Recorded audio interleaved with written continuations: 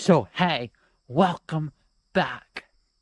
Before I get into the video about how I grow my very own limequats, I am going to be alone for a couple of days, and I am not looking forward to it because I have never been alone before. So basically, my parents have left on a trip. So I would like some support while they are gone to help me through being alone for a couple of days. Anyways, so now let's get into how to grow your very own limequats in Zone 4B or any other colder climate. So, first up is pot size.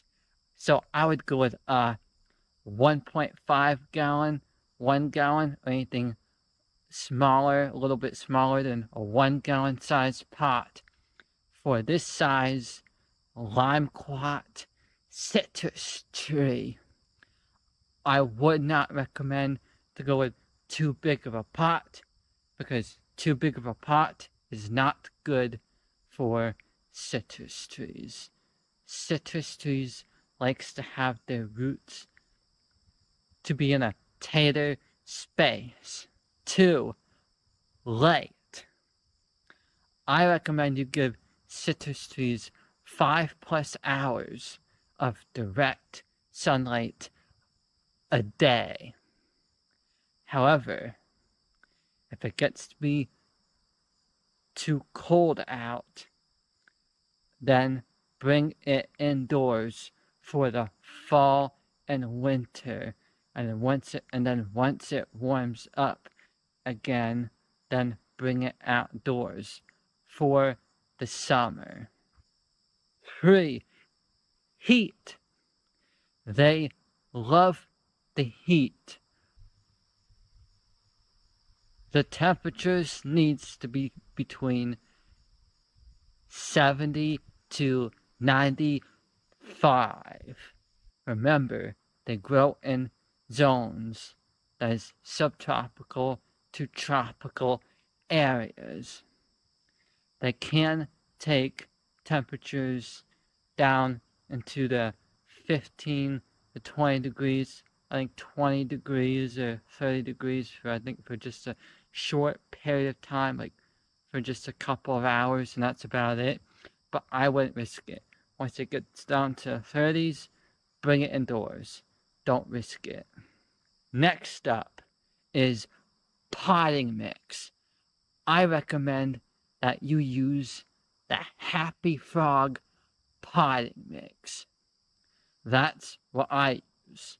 However, you can use whatever potting mix that you want to use that is like Happy Frog. That is between 5.5 to 7.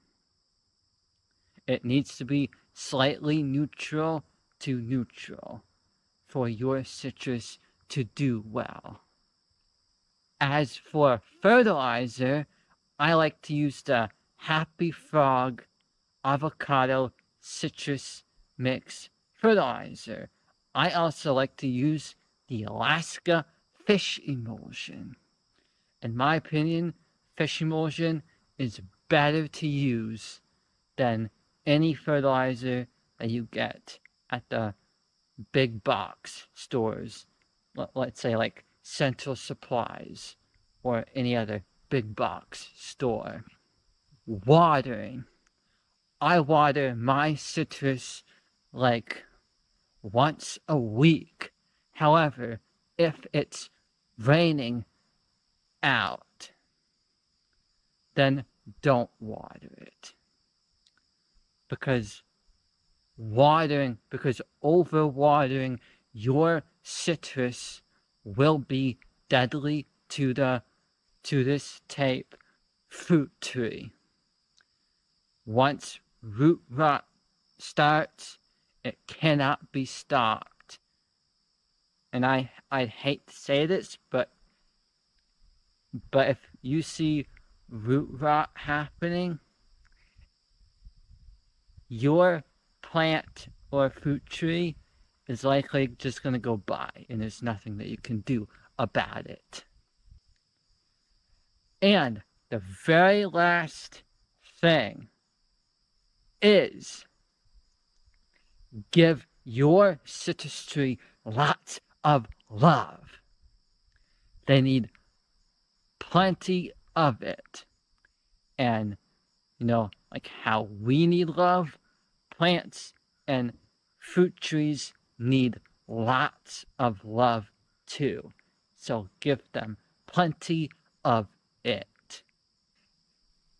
So now it is to the point of the video that I would like to ask you to press the like button. Bye for now. See ya in the next video. Whoosh!